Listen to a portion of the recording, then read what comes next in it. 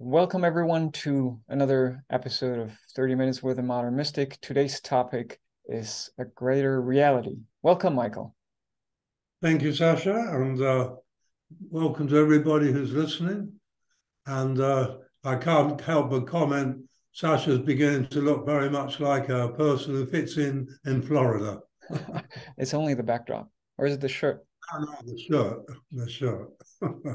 I Hey, had a girl today staring at this shirt, and after she stared for a while, I looked at her and did like,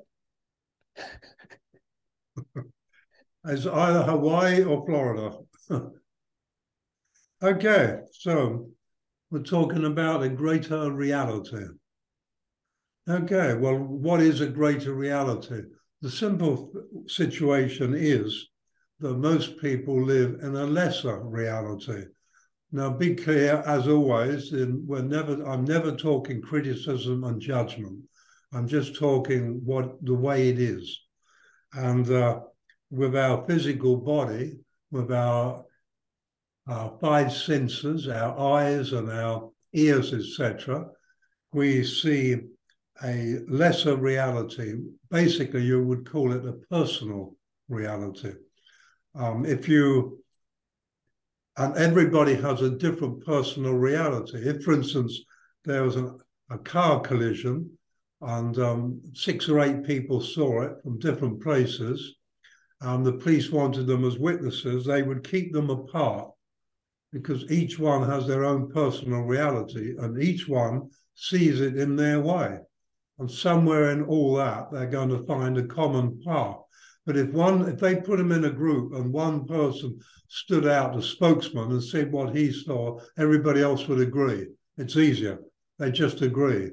I must have got that wrong. So they all slip into one. So we have personal realities, and then we have consensus reality. And consensus reality is where all personal realities should fit in a consensus reality. So we had a completely different consensus reality, shall we say, in Florida than they did in the other states of America.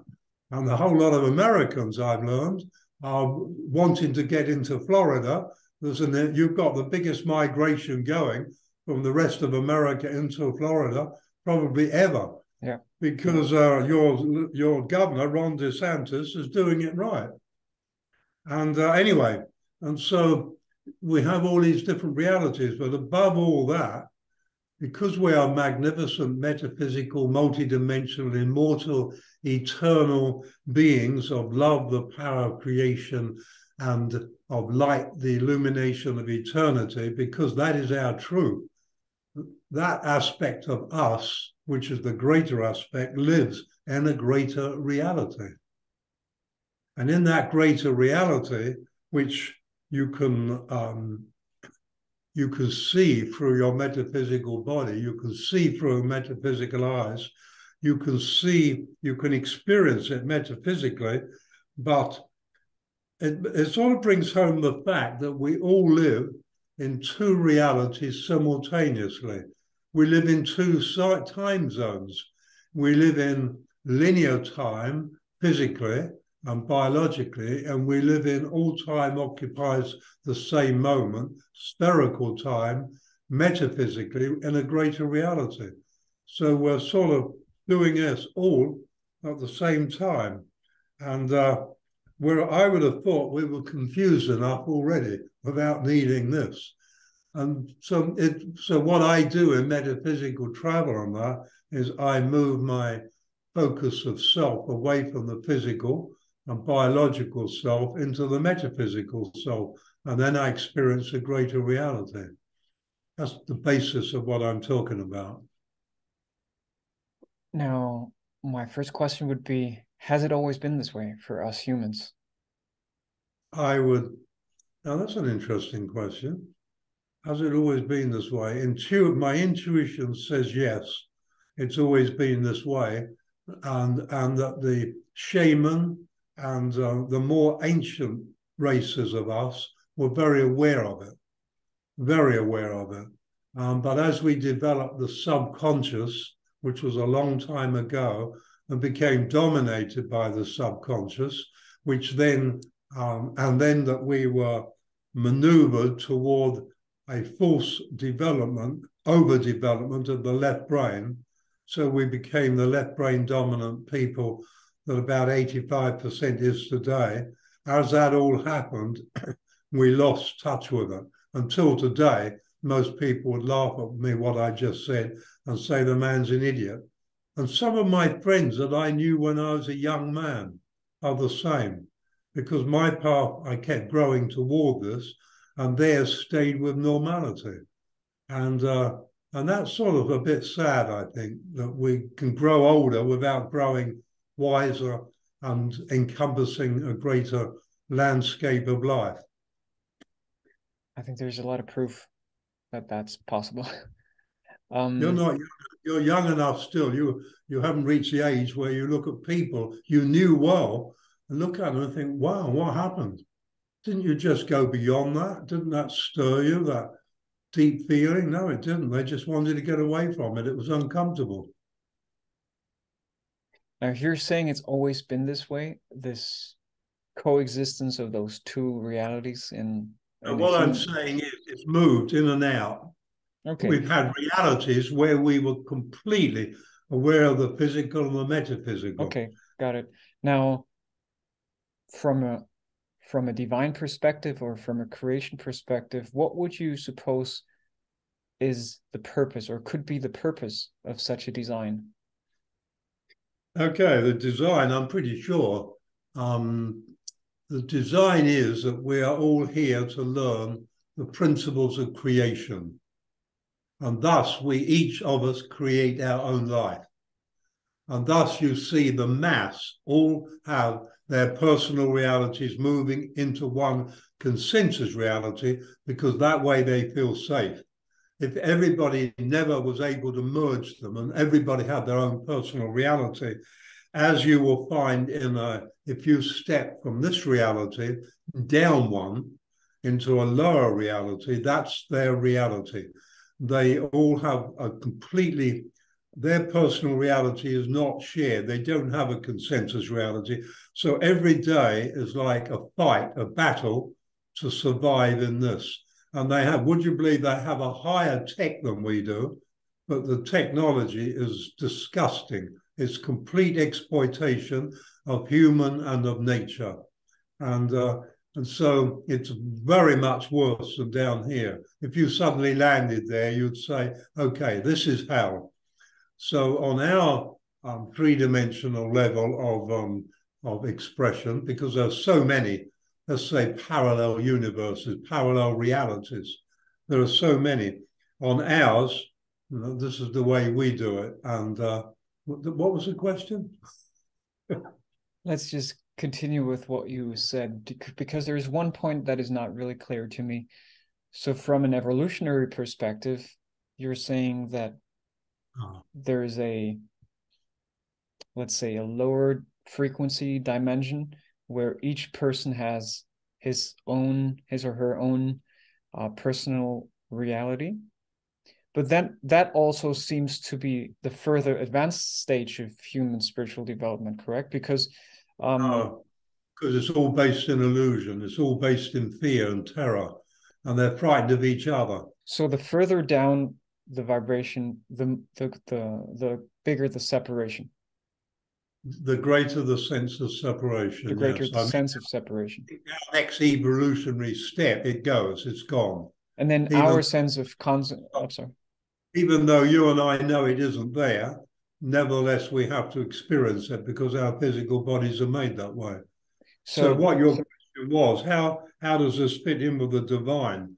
And so the answer to that is, we're here to learn the principles of creation. Thus, we create our own lives. And to a remarkable degree, we create our own bodies.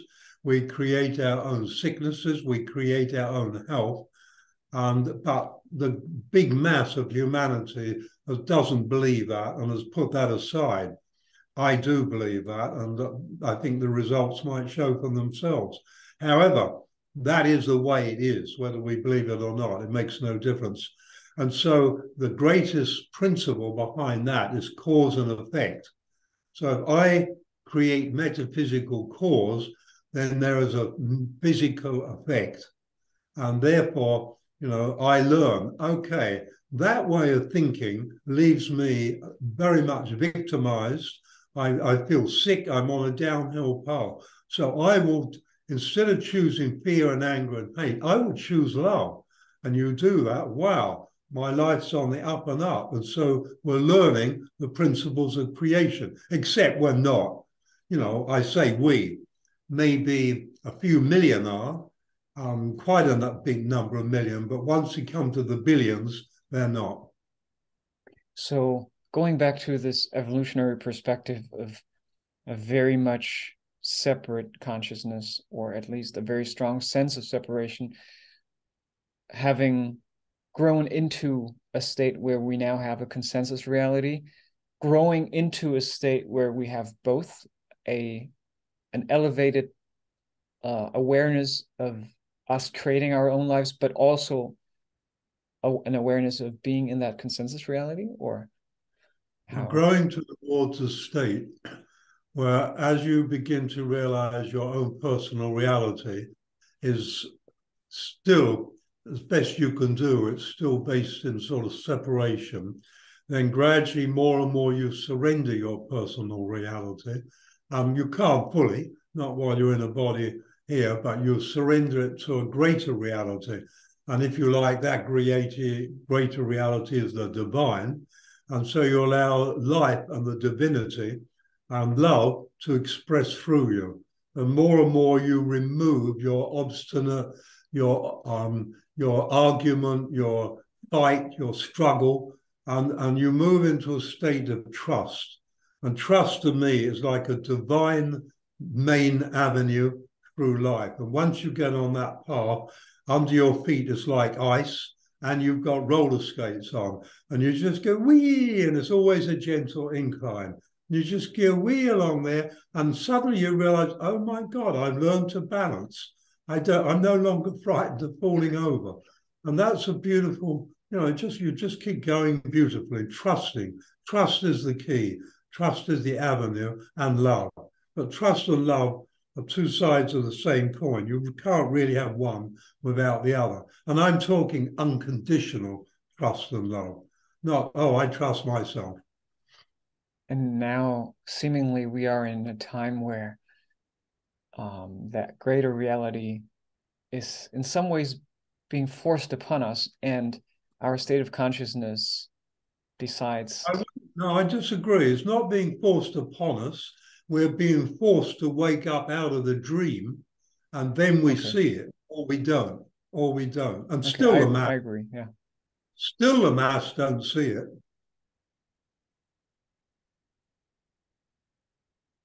But we're being pushed out of the dream because the dream it doesn't honor us. Like I've said before, about when I was 35, I sort of I couldn't have put it into words, but there was a bumbling feeling inside me of what I'm now talking about. I wanted to get out of this dream. And I have a few metaphysical experiences that sort of reinforce that. And so I put aside working for a living and that. And it was very tough, hand to mouth. My path was pain and suffering, but I couldn't stop. I couldn't give up. People said to me, "You're crazy. You don't have to do this." And I was even crazier because my reply was, "I do. I can't get off it." Just to give some maybe positive outlook, would you say that no matter what we do, no matter if it's this lifetime or another, no matter if it's in this current time of drastic change or another, at some point, eventually, each one will have to wake up to a greater reality? Absolutely, 1,000,000% certainly. Nobody will be left forever drifting in the abyss of separation, because it is an abyss. Nobody will be left, no soul will be left there forever. They will keep incarnating. When they say you leave the wheel of life, let's just say you move out of our third dimension where you die and you incarnate back. Of course, you don't die, it's the continuity of the soul self. But in the fifth dimension, instead of just dying at a certain age with a certain belief that this is it, then in that reality, nobody has that belief. And so it's not in the human consciousness. We choose when we go, and we choose when we feel, I've really experienced all I need to experience in this reality, which generally is around 300 years. And the difference between the person of 300 and about 100, they look the same, but the energy is completely different. At 300, the energy, is pretty powerful. And they are revered. Us, we get stuck in old folks' homes. we don't live in a way that honors us. But then each individual, very few think in a way that honors them. And our thinking and the emotions that attend it are, and there's always the emotional attendance. That's how we create our life. We don't sort of wake up one morning, okay, today I will have a Rolls Royce, I will have a big beach, I will have lovely women around me, and I will lose 50 years because that feels like a good idea. It doesn't work that way. Isn't it kind of ironic that we start out in a greater reality, then move through lessening our reality further and further until we are in complete negligence of where we came from, only to rediscover where we came from? There was a place where I think, let's just take a metaphor, the road branched left and right. One led to individuality and oneness. Well, hey, let's not go that way. Let's do it this way. Identity and separation. Let's go and see what that's about. That's where we went. That's the way we went. And of course, some have done it better. And they've long ago left this and they're way ahead, because it's not like we've all got to stay together. But it's okay. We're doing okay. This is the kindergarten of the universe, as it were. I mean, there are others, but this is the human one, and it's okay. It is ironic because what we were designed to do was to learn that everything that we metaphysically create has a physical manifestation. And that's somehow where where we were pushed into, we were manipulated, we were victimized. But before that, we were no longer honoring ourselves, and we're going back now a long time. Our thoughts on that, there was a complacency and arrogance and apathy was creeping in. And so we had to go down before we could rise again. And now we're rising. We've been going down for a long time. As far as we're concerned, forever. But of course it isn't. And now every human being, I think there's going to be a flashpoint. Well, I've been told by some extra-dimensional being that there will be a flashpoint. It has other names. I don't know. So as in, and every human being will be aware of it. And every human being will have the opportunity to make a choice. It doesn't mean the opportunity will overwhelm their subconscious program unless they're ready. Some spark in there that says, I'm ready, I want to move. I don't know. But the flashpoint will not dominate us. It will simply create an opportunity there for everyone to see, but it won't force a choice. Will that be the new waypoint? The choice is ours because that's our creation. So wherever we move from here, it will be our creation. And nobody will be able to say, well, I didn't even have an opportunity. That will be there. So could that be looked at as the new waypoint, kind of? You were talking about that. Yeah, so before you mentioned the waypoint when we chose between identity and separation versus individuality and oneness. You But know, that's an interesting one. This is what I like doing this with you for. Your brain works differently from mine.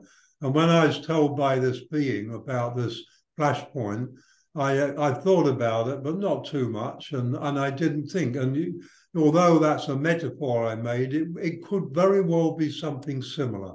It could very well be something similar. It makes a lot of sense. And in fact, even my intuition says yes, it makes a lot of sense. There's the opportunity to make a choice, oneness and individuality, because we're not choosing. I read just the other day a football match. There was something happened, and the whole lot panicked and rushed out. Killed about 130 people. Not one person was killed from the original cause of the panic.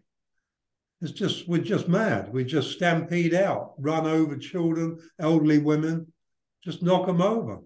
And in some stores in America, they have to have bouncers on your Boxing Day sales to slow down the crowd because they run over people and tread them in to get a pair of socks.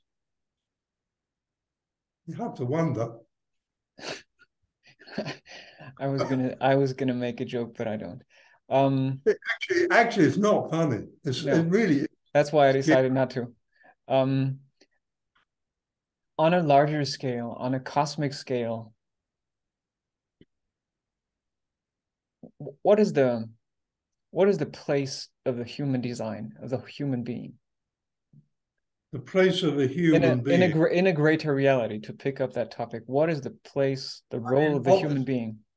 obviously, nobody can answer such a question. I know. But on the other hand, having explored quite a bit of the out there, which is not really out there at all, but we'll leave that one alone.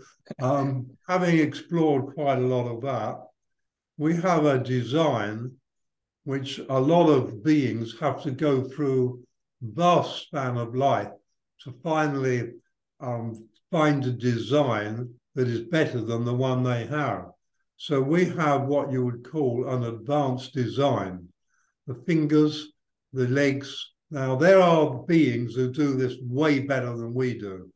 Their design is similar to us, but very, very much stronger, more flexible, a better mind, a better brain, and everything. So we're moving along there. But the point we're moving toward, and I will say, we have a long way to go, and that is one day we will be gods and goddesses and creating our own universe. I mean, what people don't get round today, and I said it to Carolyn 25 years ago, and she said that was one sort of big shock that she couldn't quite accommodate, and eventually realized the truth of it. Today, each soul-bonded pair lives in their own universe. And so all these universes occupy the same space, and we live in what we think is one of them. It's not quite true, but I wouldn't argue with anybody about it if they didn't believe it. And there are about 49 billion universes. So what you've got to get your head around is sort of big out there. And it's not shrinking. They used to say the shrinking universe once. Well, sorry, but as consciousness grows, so does the universe. It's time we contributed to our share of growing in consciousness. At this stage, the last cycle, we've grown in cleverness, and our cleverness, look what it's doing to us, because that cleverness sees each thing as separate. And so when we haven't really grown in consciousness, which is along the path of individuality, one in the all in the one, and the one and the all in the all. We haven't grown that direction as well as we could have done. So it's time for us to have the opportunity, and a lot have already taken it. And really, if you move off the old track, let's say the more medium mundane track, which is not a judgment, if you move on that to the magnificent track, then that is a leap in consciousness. And as you keep going, always taking the higher road, I have met in Japan gods and goddesses metaphysically. They were once like us, and they see a supreme being, a supreme creation. And so they're on a very, they're not on a different line of evolution than us. They moved on. So now we would consider them. They're gods of nature, gods of various things, gods of the human heart. But they're all taking a role in their own level of creation. And they too will keep moving on up the line.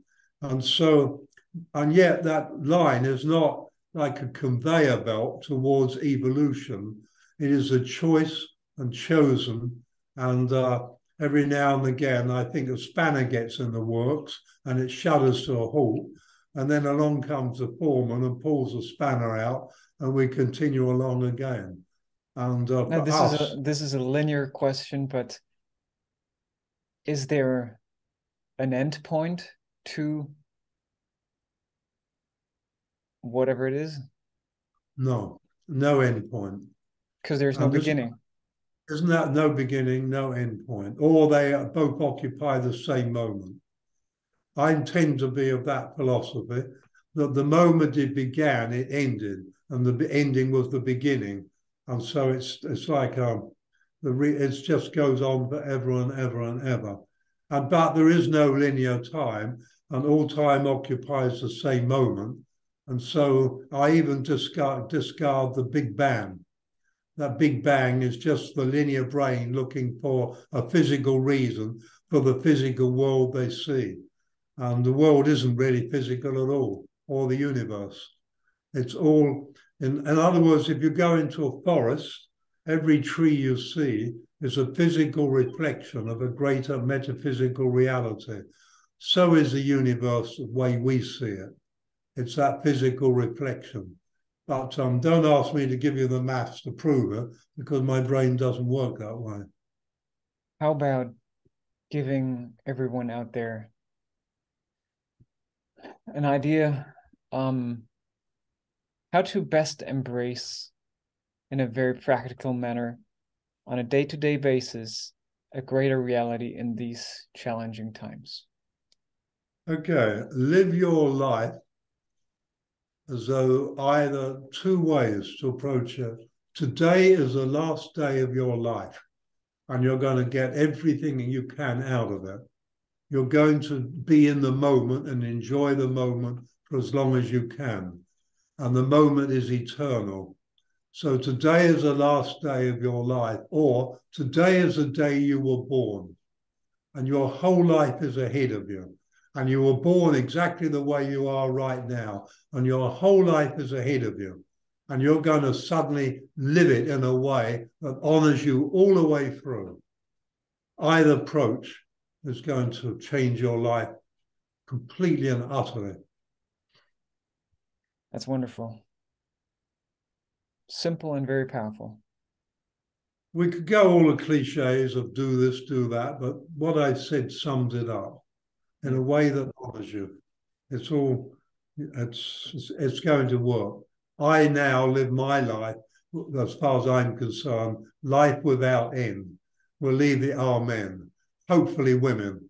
In other words, men are really stuffed up, and so hopefully women can do it better. No, to be serious, I do not look at my life is in the decline and I'm coming toward the end. My life every day is the best it's ever been. I've never had it so good. I've never felt so wonderful and buoyant. And this day is eternity. That's how I live my life now.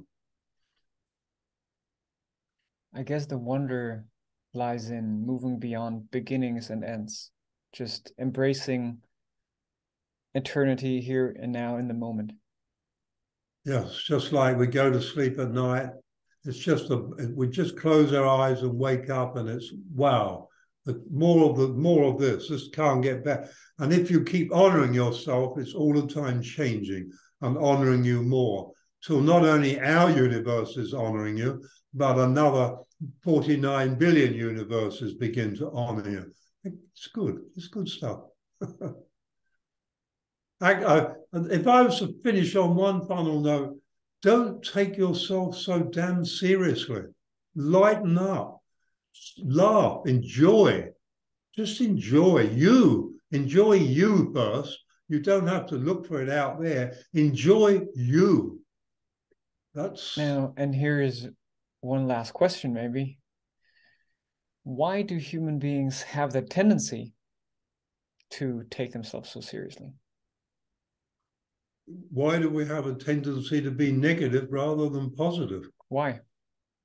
Why do we find fear so much easier than love? I think it's because the program that was falsely created for us, the subconscious program, has a degree of built-in resistance to change. That's what I think. And we have to break through that simply by being conscious. And when we do, we are all the stronger, more powerful, and lighter for it.